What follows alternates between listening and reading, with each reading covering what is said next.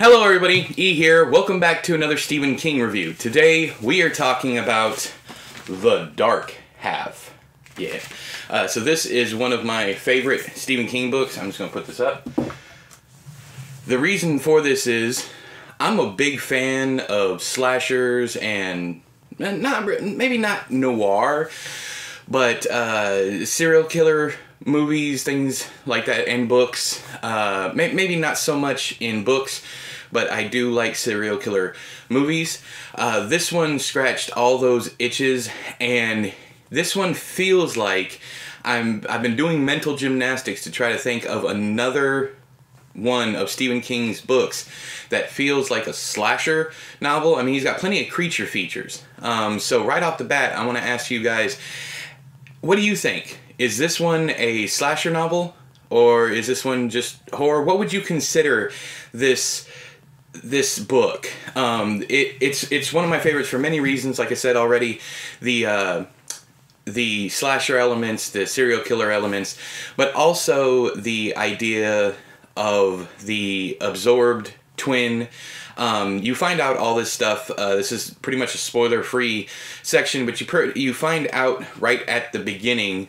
Thaddeus, Dad Beaumont, I believe it's Thaddeus, but Dad Beaumont, he has surgery when he's a kid because he's been having migraines and terrible pain, all that stuff. They take him in, they do surgery, and they remove an eye, some teeth, that kind of thing.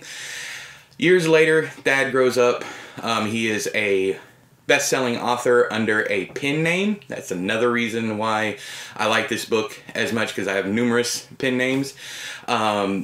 He ends up having to kill off the pen name to get out in front of someone who is going to blackmail him and release the name. Of course, this book was spawned because of the Stephen King Richard Bachman scenario, where King was writing under the Richard Bachman name, and people even accused Bachman of ripping off Stephen King's voice, until it finally came out.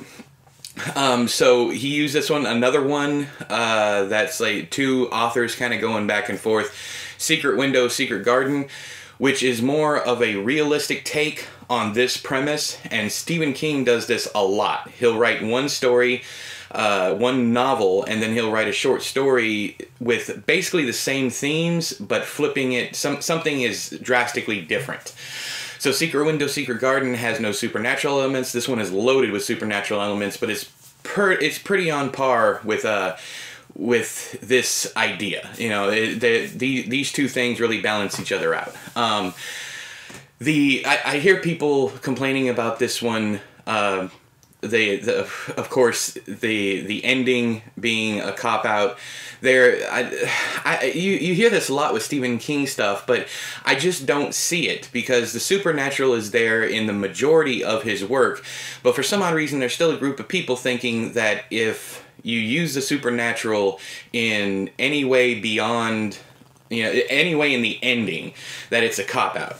I don't feel that way, but I have heard other people say they just don't like this one. For whatever reason. So I would like to know down there why. If you don't like this one, I'd love to hear from you. Because this is one that I've loved since, I think, the first time I read it. I didn't go back and read my review, and I can't remember the first couple times that I read it. But I think I've always enjoyed it. I like to throw in the movie adaptations when I talk about these things too, especially if they're good. Timothy Dutton, I believe that is the name, plays Thad in the movie adaptation directed by George A. Romero. It's a great movie, I feel. There's a scene with a porcelain face, and that scene's utterly creepy. All of the kills, the lighting, everything, I think it's a very good movie, so I'd like to hear from you what you think about that also. Here at the end, I want to talk about something that really isn't a spoiler, I don't think, but it's how Thad's storyline, how he ends up finishing his storyline after the events of this book. He is only mentioned in passing in 3 other books and stories, but you learn everything that happened to him after this book finished up. I guess that's a little bit of spoiler because, you know, he survives. But finding out what finally happened to him in Bag of Bones, oddly enough, because I believe Mike Noonan was friends with him. Anyways, Mike Noonan is from Bag of Bones. I believe that's the name. I always get stoned. I always want to call him Frank, but that's not right whatsoever. The punch of this book, there is a scene where vital parts of someone's anatomy is removed and stuffed in their mouth.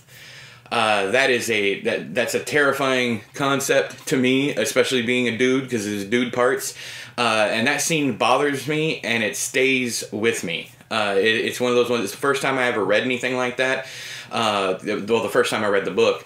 I have since read a couple other books, and I'm not saying King, you know, started that, you know, did that scene and that was original, but that scene really stuck with me, and it's still to this day when I think about this book, I think about that scene. When I think about the movie, I think about that porcelain face.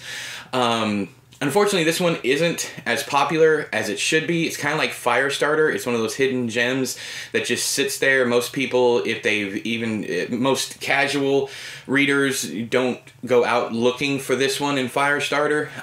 Of course, King fans are going to read everything he's written. But most people have seen the George Romero movie. I even spoke to one person a couple weeks ago who had no idea it was based on the book by Stephen King, even though it says in the credit roll that it's, you know, at the beginning and at the end that it's based on a Stephen King book. But they said it's one of their favorite films. They had no idea that Stephen King wrote it. This one gets an easy 5 stars from me. There's absolutely no fault that I can find in it nowadays. I'm actually looking forward to rereading it pretty soon because I'm working on something kind of like it, and I would like to, you know, put my own twist, spin, that kind of thing. But at the same time, Malignant exists. The James Wan utterly insane, crazy movie that has the same pretty much plot. It doesn't unfold the same way, but it has the same plot. It gives me the same vibes that you get from like watching, you know, Midnight Mass and thinking of Stephen King's work. But those are all of my thoughts on Stephen King's The Dark Half. Have you read the book or watched the movie? Let me know whether you liked it, you loved it, you felt meh about it. But if you felt any of those things, leave your details down there in the doobly-doo. Tell me why you loved it, why you hated it, why you felt meh about it, so that we can have a discussion. But until next time, I have been E, you have been you. This has been another Stephen King book review. I'll talk to you guys later. Bye-bye!